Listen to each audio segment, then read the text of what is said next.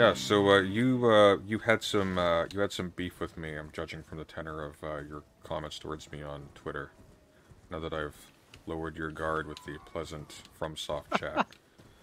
So beef, I guess you can call it beef. I don't necessarily think I have beef with I you. don't know, beef I with you either, have but it's Twitter, so we all hate each other. It's the rule. exactly 100%. I do think I think specifically that tweet about Cherry and the one you made about Erudite calling her a fraud. I think Oh no, those two I were didn't call Cherry a probably fraud. I actually don't no. dislike. I don't You're dislike you're Cherry. Erudite. You called Erudite a fraud, I think Erudite is a fraud, but continue, please. right? So I think with Destiny's orbiters especially, like it seems like you're just really aggressive with them, and I can't figure out why. It's going to be specific to every single person involved. When I make comments about Destiny orbiters in general, this is after a very long history of engaging with the whole fucking lot of them. And I'm not actually that off on Stardust. I've got disagreements with her. She can be a piece of shit in her own right, but I don't dislike that one. I think she's genuine's probably a strong word. I don't know her that well, and I'm not sure I trust her, but I don't think badly of her. So I'm a little bit perplexed as to where you got that idea from. But with respect to, well, we can go down the list if you like, or you can bring up whatever you think is particularly uh, illustrative. It's your call. Yeah, If sure. I I'm mean, we honest, can. I'm bored to tears by any discussion about them, but I'll definitely go over it with you. I mean, I guess we can just start with the comment about why you think Erudite is a fraud. I guess we Yeah, can probably start there. sure. Why do you think she is a fraud? Well, my general engagement with Erudite, what was my initial engagement? Um, she has been waffling in terms of how she describes her credentials for some time, which by itself would not be a big deal. I wouldn't particularly care about that, except that she has explicitly gone out of her way to defend actual frauds, very opportunistically, people like Dr. K, for instance, and pulling rank in order to disparage people who had very serious critiques against them. There is actually no psychometrician or psychometrics degree in Canada that you can get. Just so you know. So she is a Canadian trained clinical assistant or something of that sort. Oh, that's cool. A Knight's Cavalry. I can definitely not kill that. That's spooky looking. Um, so where was I going with this? Right. Um, yeah. Sorry, hang on. You're So good. I'm multitasking, and I need like 8 arms for this. Um, right. So when she says she's a psychometrician slash psychometrist, um, first of all, these are two very different things. Secondly, you actually cannot become a credentialed either one in Canada through any Canadian university. I actually found the program that she took, which she confirmed, and it's not that. Um, she claims that's colloquial. That is not the case. A psychometrician creates tests. That's their profession. Um, a psychometrist administers them. She apparently made some kind of questionnaire for the Canadian government. I have no idea what that is, but that was an individual project. That does not make her a psychometrician, and it doesn't qualify her to speak as an expert in defense of somebody who is selling quack science and very possibly engaging in some very severe malpractice that may or may not have contributed to somebody dying. She has no idea what she's talking about at almost any topic that she covers. She's just bad. She's a misinformation purveyor, and she has used the inscrutability of her academic history to portray herself as an expert so she can get undeserved deference in conversations in Destiny's sphere. So that's my issue with her. Is it's not just a matter of her being bad at what she does, which she is. It's not a matter of her, you know, being like a bad scholar. It's not a matter of me not knowing what her degree is and me requiring papers or something. It's a matter of her doing precisely what people criticize me of doing, which I don't do, and that is using her credentials as a bludgeon against other people to demean them, and to override actual criticism of things that she says that she has not thought through.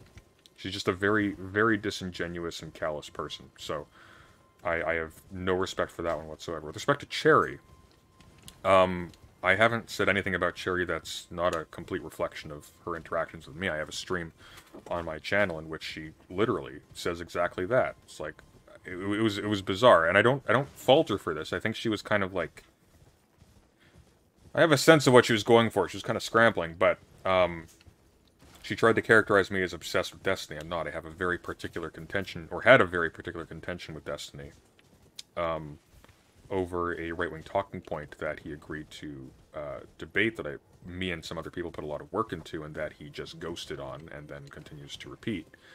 But she, Genocide, right? no, no, no, no, no, no. It was this it was the this was progressive orthodoxy squeezing out professors in the university. Yep. Yep. People in like real life jobs getting fired because wokeness is going too far. Yep. Yeah, well, it happens to left-wing professors, as it happens quite a bit. By the way, when we were discussing Rashida Love, who did lose her position at the university, Erudite's comment on that, without knowing anything about the situation, was good. This is a person with no soul, and no integrity whatsoever. Back to Cherry. Cherry was interrogating me about this, trying to cast me as obsessed with Destiny in a negative way. I am very negatively disposed to Destiny, but I'm not obsessed. I had a very strategic reason for doing what I did. What the hell are these things? There's like... Okay, guys, if your stools look like this, go see a doctor. So she tried to cast me that way, and then tried to explain why Destiny was actually not a bad guy. And her point of reference was, I'm not kidding here. You can go watch the stream yourself. It's got whale sperm on the thumbnail. He streamed himself going to workout sessions for a little bit. That's literally it. Yep. Yeah. So Cherry's I don't dislike Cherry. I think Cherry's a nice person at heart.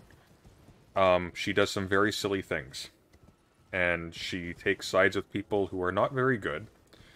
And when she does so with respect to me, I'm going to respond as gently as I can in kind. So yeah. Gently is a word for it. It's an... I don't know if I would call telling her that she argued with you so she could make Destiny love her gently, though. Especially that was a little mean. I think it's accurate, but it was a little mean. I don't know if it's accurate. So I think it's accurate. I will say I follow Cherry probably a little bit more than some of the other orbiters. I follow Erudite a lot. I've not seen all of her stuff. I probably follow them two most out of all the orbiters. So I guess just to make this simple and for us not to like both of us go on for like 40 minutes each, maybe we'd start with Erudite. So I have not seen all of her content for sure. So there is a great chance that you have either seen things I haven't, or you may have even seen more of it. Mm-hmm. But the times that I've seen her bring up her credentials have been times, I think Conversations with Mr. Girl is probably the greatest example of these. Times when people that clearly did not know what they were talking about tried to use some sort of authority over her. And I'm not a big person on the appeal to authority thing. She characterized herself as a psychometrician in her first appearance on Destiny. This is something she's done from Go. It is not retaliatory. I don't have any love for Chud these days, but when he was arguing with her about the Dr. K issue, and she was defending Dr. K, she was laughing at him, saying that it was insane that he doesn't know how hypothesis generation works. Now, hypothesis generation is not some particularly highfalutin topic idea. It's literally what it sounds like. It's like different methods for giving you the ingredients to form a hypothesis. This can include anything from like interviews, observational studies, etc. Literally just giving you the stuff to make hypotheses about. However, this term hypothesis generation, if you're somebody who's not in academia or not in the social sciences and you're not familiar with this lingo, you might think, oh, this sounds like a particular method. This is some specific thing. I need to be very gentle with how I handle this, or I'm going to look like a fool if I say something that somebody with expertise in this field can simply point to and say, no, that's wrong, this is what it actually is. And this is par for the course with her. She hides behind the inscrutability of her background and academic lingo that she herself barely understands. It's actually astonishing. In order to bully people, and that's about it. That's really it. And not just bully people. She's not even doing it for like anything that can be remotely stretched to be a good cause. It's literally just, here's some notable person talking about a thing. I'm going to take a position that gets me attention. It's one of the most cynical displays I've ever seen, and she's just a very unsophisticated, very callous individual. All right, so let's kind of break some of that apart, I guess. So the claim about she kind of started characterizing herself as this in as the a beginning, psychometrician in her first video appearance on Destiny's stream. So let me ask you a question. Mm-hmm. So if I started this conversation out like, hey, Sunday, just to give you some background on me, I'm a senior analyst at a Fortune 200 company. Cool. At that point, if I bring up that I'm an analyst again, am I like riding that wave of like, this is the authority I have on whatever we're talking about? Well, you can do multiple things with it, right? So for instance, in this case, the reason for calling herself a psychometrician, when really what she is a person with a basically clinical assistance certificate and a psychology undergraduate degree, which is basically what Mr. Girl has minus the certificate, although maybe he even has that, right. I don't know. The purpose initially is to generate interest. Ooh, this is an expert, right? Okay. A little naughty, but that's one thing.